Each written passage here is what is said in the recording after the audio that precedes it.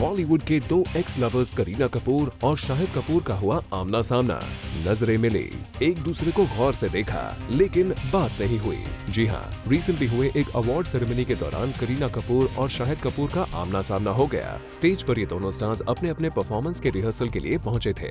इन दोनों स्टार्स को इस बात का अंदाजा नहीं था कि इनके यहाँ मुलाकात हो जाएगी, लेकिन इतने दिनों बाद एक जगह पर साथ मिलने के बावजूद इन दोनों स्टार्स ने एक दूसरे से बात नहीं की और ये बात साफ हो गई कि अब भी इन दोनों स्टार्स के दिल में ब्रेकअप की कसक बाकी है।